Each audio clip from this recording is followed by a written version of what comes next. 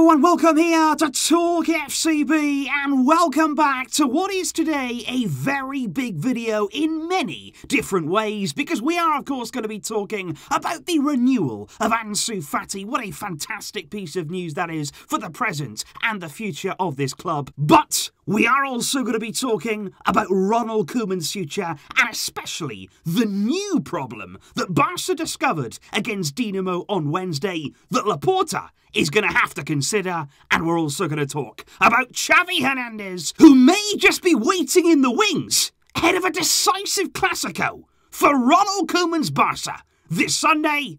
It is all coming up, so let's get to it. But if we start, first of all, with the fantastic news, like I say, now official and confirmed and signed, that Ansu Fati is going to be at Barça for the long term, signing a new contract there until 2027. And the best news, of course, is that just like Pedri, Ansu's release clause stands at €1 billion. And I think what we have to say here, first of all, is very well done to Ansu, to all of the board for making this renewal possible, and especially there for the sacrifices that Ansu would have had to have made. Apparently he had big offers from elsewhere. Liverpool, Man United and PSG apparently were all very interested and sent big proposals his way. But he only wanted to stay here. He said, I had offers from abroad. He said, that is true. But he said, it's my dream to be here. From the very first day, I told Joan Laporta, of course, his agent, that I only wanted to stay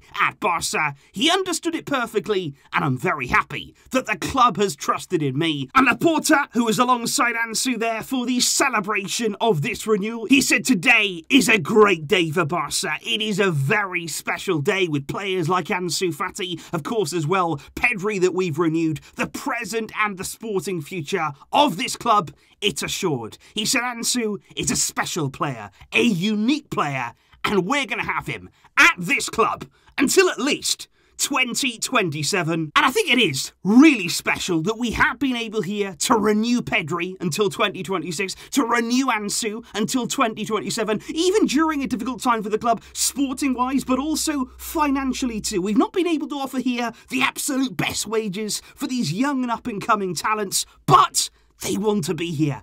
That is the message that I would send to you guys right now, that even in these difficulties, players want to be at Barça. It's their dream to succeed here. And what we have to do now, what it's our responsibility to do now as a club, is to help these players go on and achieve their potential. And of course, one of the driving forces behind that, it's the coach. Because once again, we do move on here to the future of Ronald Koeman. This has been a topic that has dominated our entire season. It hasn't gone away, even despite winning back-to-back games. It is still very much at the forefront of our minds. Because as always at Barça, it's not only about the results. And I would ask the question here right now, guys, looking at that game on Wednesday against Dinamo, the way that Barça played during that game, the 90 minutes that we had to endure, what is Joan Laporta thinking watching that? Is he sitting back in his seat at the stadium, looking around in there at all those empty seats thinking, this is all fine, this is going well, this is the direction that we want to be going in? It's nonsense. There is no way that he can be sitting there and feeling content with what is happening and what he is seeing from Ronald Koeman as the Barça coach. Because he's spoken before about the image of the club. For instance, after the loss against Bayern on the big European stage in a big Champions League night, he spoke about the fact that he didn't like the way that Barça had been presented by Koeman to the world. Well, what about last night then? What are you thinking there with that kind of image that's been broadcast there around the world? Barça did nothing against Dinamo Kiev there. We're not a team here who are feared. We're not a team here who people take seriously right now. We need to once again get that identity back, put some fear in our opponents, and above all else, we want to enjoy watching our team play. We want to enjoy sitting down there, looking at the 90 minutes and watching a team with a plan out there on the field. And that right there, that's the new problem. That's a big issue right now that I don't think Laporta would have actually seen coming. The attendances. You look there, since we've been allowed to have 100% capacity back in the stadium against Valencia, then again last night,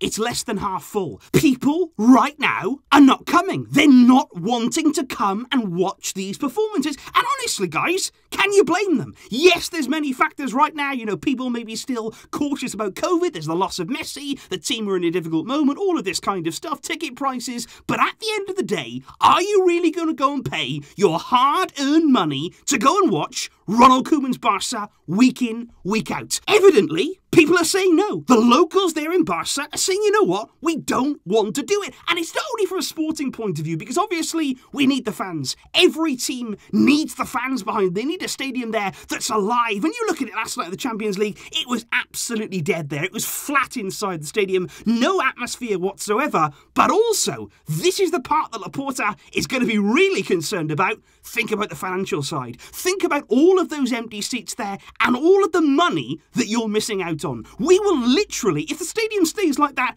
it's going to be millions that we're losing every single home game. And yes, of course, it costs money to pay Ronald Koeman off. But if people aren't coming in, if people aren't excited about this team, it's going to cost you a lot more in the loss there of revenue when people could have been coming and watching the team week in, week out. And this is what Laporta has to think about. He's all good and well saying, you know what, I back Koeman. I'm, going to stick with my coach. We're going to ride out this storm. We're going to wait and see where we end up.